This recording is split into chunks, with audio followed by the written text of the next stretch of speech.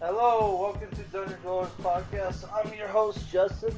So today, instead of reviewing Full Metal Panic, which, we'll try to get it done by next week, we're reviewing OVA series, Shin Getter Robo versus Neo Getter Robo, which was 4 episodes that came out in 2000 to 2001, which was sold on, DVDs, where like, they would put out 1 episode per DVD, which is like, holy crap. Thank God we live in modern times, which would have been kind of a ripoff, because I think each episode is like 28 minutes or whatever, which altogether it's basically an hour and 44 minutes, which I got this thanks to Discotech. I picked it up around the same time I got Getter Robo Armageddon, aka Neo Getter Robo, or Shin Getter Robo. So right off the bat, you need to know is the title Shin Getter Robo versus Neo Getter Robo is a lie. And I think I figured that out like pretty much right away when I saw, hey, that a lot of this is like an alternate universe, and like Shin and some of the other guys aren't around, which, Shin Getter Robo was made for Shin. So it's like, wow, which doesn't really make a lot of sense, like how they have Shin Getter Robo, and like the what's his name, Sadatomi, Professor Sadatomi is not in this. I think his name was Sadatomi, the creator of Getter Robo. He's not here in this show. There's a guy, a fat old professor who looks a lot like Musashi. So I thought, oh my god, is that Musashi? But no, he died like in the beginning of the show, which the show shows you the original Getter team and this alternate universe fighting this this reptilian empire of like dinosaur men that lived underground, that tried to destroy humanity with their mecha sauruses, which is like, dinosaur themed robots, which some of them were pretty cool. One of them was like just a regular robot, but had like two lizards in its neck that had like giant tails that would use for whips, which our characters had to kill. So yeah, after Musashi dies,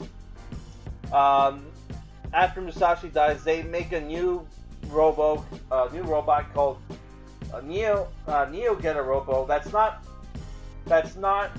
powered by Getter rays. It's powered by plasma energy, which right off the bat lets you know that, oh, this robot sucks compared to Getter Robo, because obviously Getter rays.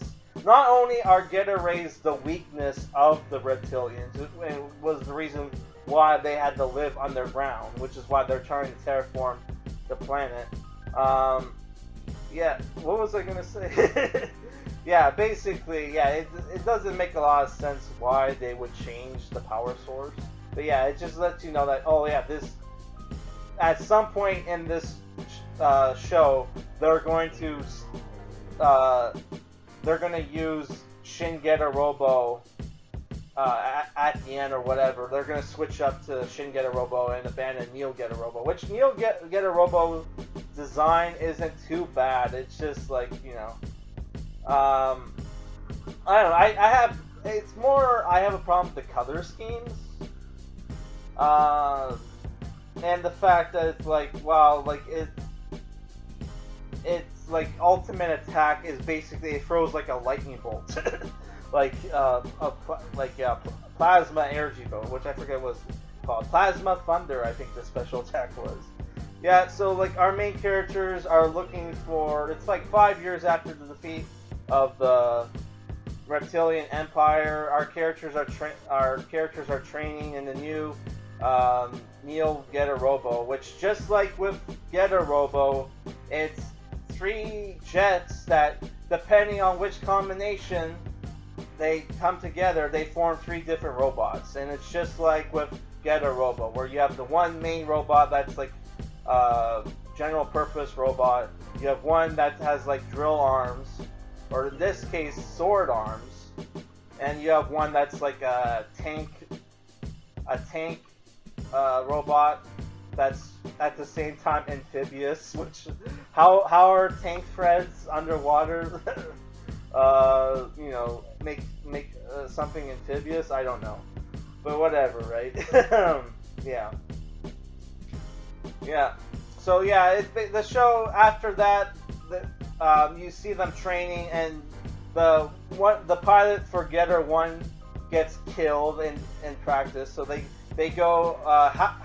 Hayato is in charge of looking for a replacement. He goes to a fighting tournament where this one guy, Go Ichimonji, is a 17-year-old orphan whose parents died during the war 5 years ago with the reptilians, is fighting a mysterious opponent who turns out to be a lizard man.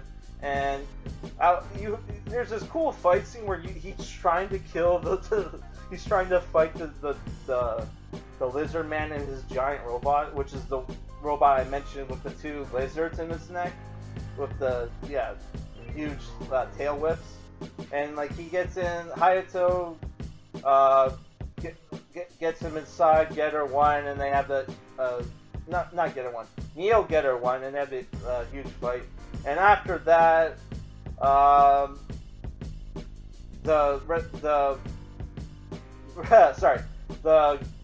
Reptilian Empire shows up, still alive. Gore King, or King Gore, who was the leader of the Reptilians, is still alive and is now a cyborg who becomes a giant robot. And they have this epic fight again. Epic fight at the end where they fight the different henchmen of the Gore King, and Gore King at the very end with Shin Getter Robo, because they need the Getter rays.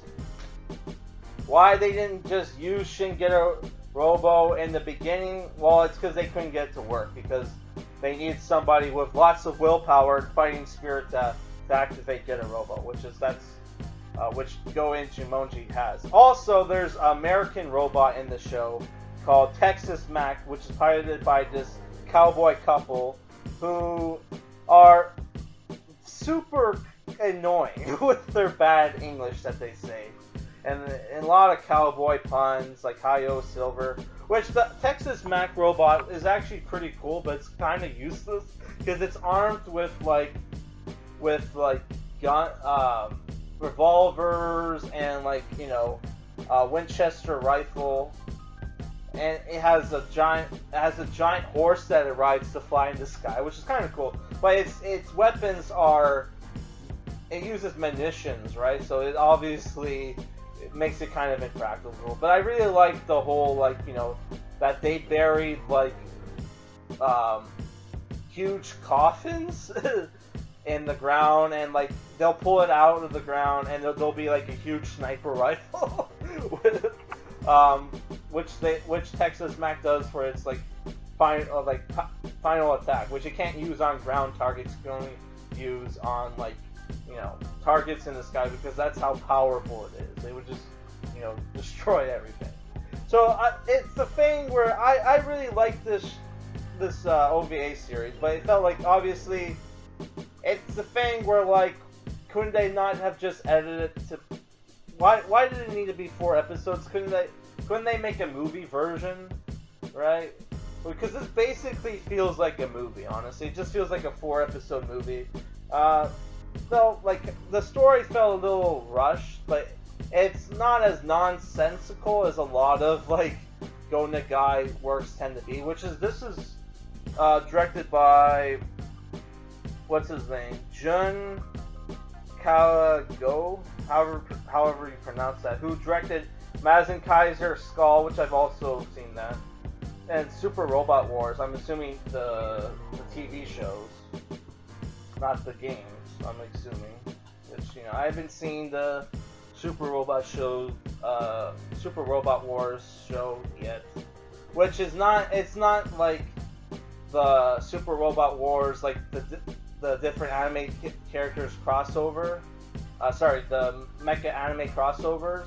That's only in the games, and the TV show is based off the OG Super Robot Wars, where they came up with their own original characters, and it's basically just a ripoff of Gundam, which, you know, it's still, like, you know, it's still cool, I guess. I heard good things. I haven't seen it, honestly, but, you know. But it's a thing where they have the on YouTube, they don't have the first Super Robot Wars anime, but you can watch the second Super Robot Wars anime. It's like, I can't do that. I need to watch the first. I like to watch things, you know, in, you know, order, right? So honestly, it's the thing with this show, OVA series, is that it's kind of short. It's not as ultra violent. And I'm sorry to compare this to Getter Robo Armageddon, but, you know, obviously Getter Robo Armageddon being the first Getter Robo show I've ever seen, I'm gonna have to compare it to that. Where that show had like a horror kind of feel to it. This doesn't. This feels a little bit more. I wouldn't let your kids watch it, but, you know, it's a little bit more like. I would say it's more like, you know, teenager friendly, where there's no nudity like the other show, and there's not as much ultra violence. There is some, but it's not as bloody and gory as Getter Robo Armageddon. And if I were to give this a rating, I would say it's you know, I'll give it the same rating as the again Getter Robo Armageddon. I would say it's a 6.5 out of 10. It's the thing where it's not as like good as Getter Robo Armageddon, as interesting, but it's the thing where it's the thing where it's, you know,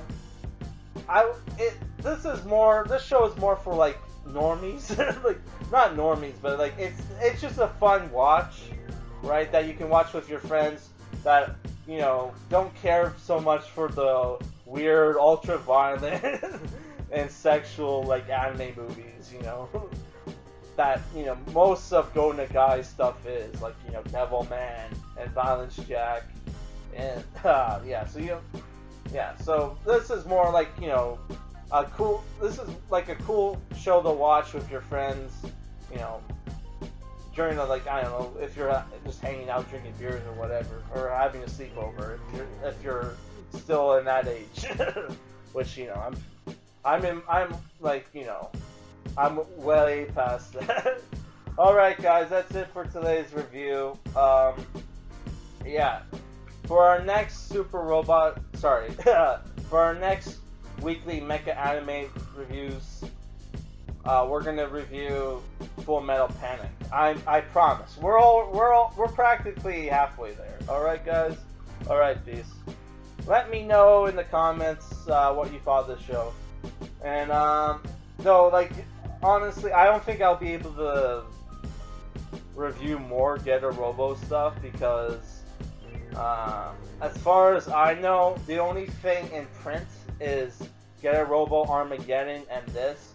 Maybe when the new movie comes out, Discotech will buy the rights to the other Getter Robo shows, which I won't hold my breath, but that would be cool. Like, apparently I think there's like a Getter Robo versus Mazinger Z or shit, or like Devilman, or was that a manga? I don't know, but yeah. So we'll see. Like, I think that new movie's coming out soon, so hopefully, you know, when that comes out, you know, we'll be able to get it, because we were able to get Mazinger Z Infinity pretty close to its release date. So yeah, which will probably be the next Go Nagai mecha series that we review. Alright guys, peace.